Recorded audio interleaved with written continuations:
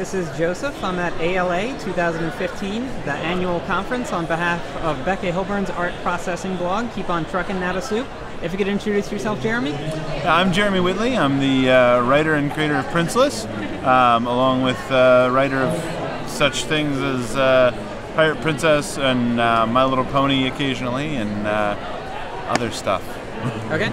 And what's bringing you to ALA? It's primarily a book convention, I guess you would say, since it's for the majority of the audience is librarians, but there's also a few teachers here and that sort of thing. Are you debuting a book here, or it's just another convention/conference on your schedule for the year? This is our first time at ALA. It was recommended to me very highly by a couple of other folks who do sort of all ages and young reader books, like Chris Schweitzer. So we figured we'd give it a try and see how Princeless does, and it's worked out really well because we have we've had a lot of great feedback from librarians and teachers here who are very excited about the book. Okay. And you're the writer for Princeless. Can you tell me some of the inspirations behind the book? How did it get started, and how long has it been running? Yeah, so it started out as it was the sort of thing I was looking for. I was looking for something that my daughter could see herself reflected in, that would have positive female role models and be led by a woman of color, and just really have female characters with agency in it. And Sure. I didn't feel like there was anything out there that was quite what I was looking for. So I kind of started it with Princeless, and it's been going on for a little over 4 years now. Okay. And I'm sorry, I'm not that familiar with the work. Is it also a webcomic, or it's strictly traditional form? Well, it's available digitally through Comixology, but it's not on the web. Other than it's kind of all over Tumblr. But but yeah, that's it's a a little webcomic harder to control sometimes. Yeah. Well, I'm perfectly happy to have it out there. It's nice to have your fans sharing things. Yeah, have people sharing things. Have people that are passionate about stuff that they want to share it with other people.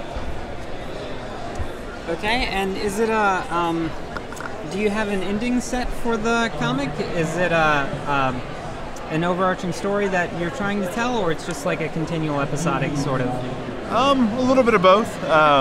We've got sort of an overarching story about Adrian saving her sisters, and she has a finite number of sisters. So it can't go on forever. Yeah, that story will end, but we would like to. I'd like to keep writing it for forever if I can. So.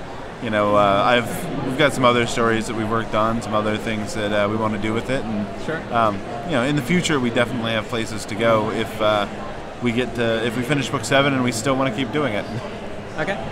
And what specifically took ALA into the spotlight for you? I know you said Chris recommended the show for more of an all ages audience, but what other types of conventions and conferences have you done in the past?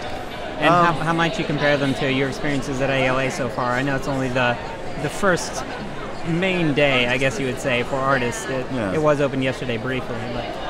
Yeah, it's interesting because I do a lot of comic conventions. I do Heroes Con in Charlotte. I do Awesome Con in DC. I've been to New York and San Diego and a variety of other medium, large, and small shows.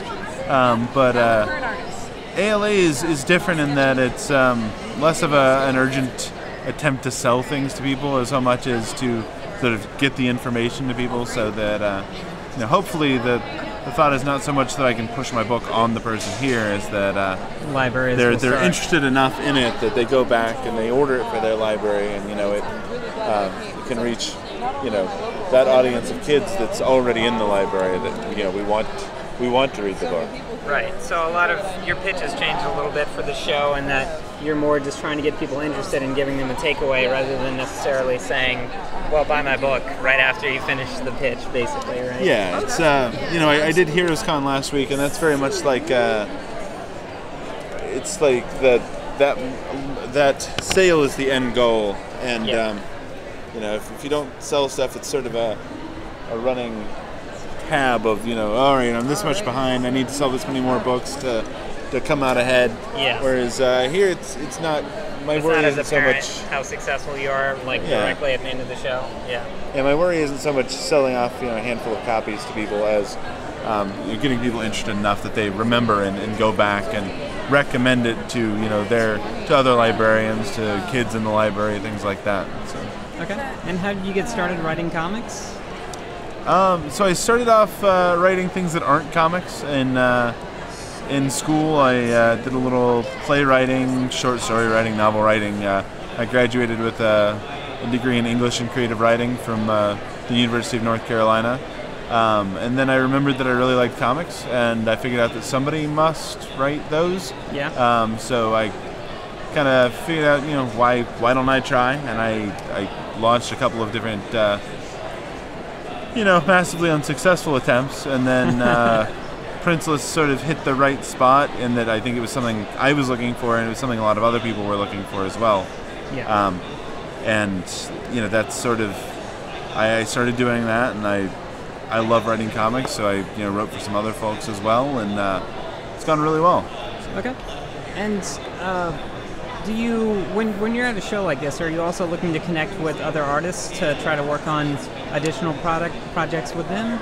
Oh, absolutely. Not specifically LA necessarily, but I find that a writer has a little bit more bandwidth, I guess you could say, whereas an artist might be working on 1 or 2 comics at one time, a writer can potentially work on 3 or 4, I guess you would say. I'm not sure the exact numbers, but so how do you pitch your writing, I guess, to artists at a show if you are looking to take on additional projects? Yeah. Do you just say, flip through my comics, see, if you're excited about the writing, or do you try to tell them about your process? And most of the artists I end up working with are people that I already know, or sure. I've made some sort of relationship, or have worked with freelance stuff before. So in a lot of cases, hopefully they've read my stuff by the time that I come to them and say, there's something I'd like to do. I think your style would be a good match for it. Yeah. So yeah, it's a variety of things.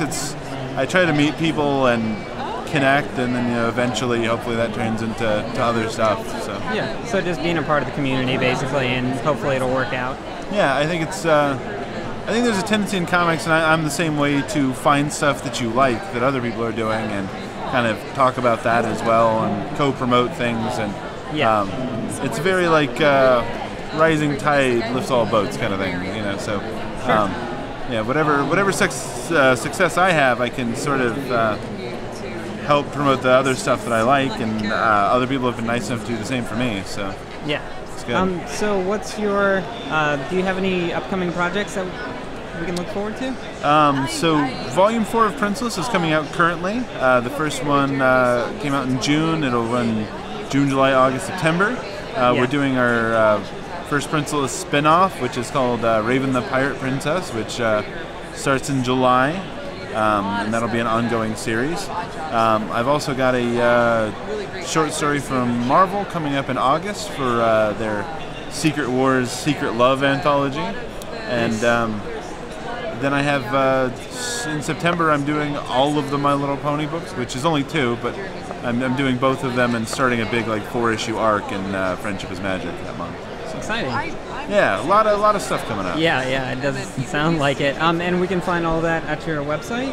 Yep, you can go to, I'm really easy to find on Twitter. It's JROME58, so it's JROME58, or Tumblr is princelesscomic.tumblr.com, or I'm also at jeremywhittley.com, which is my slowly being developed website. Sure. I hear that a lot, so don't feel bad about it. So would you have any advice finally for a comic writer such as yourself who's considering, who might have a few books published, who's considering attending ALA annual conference for the first time?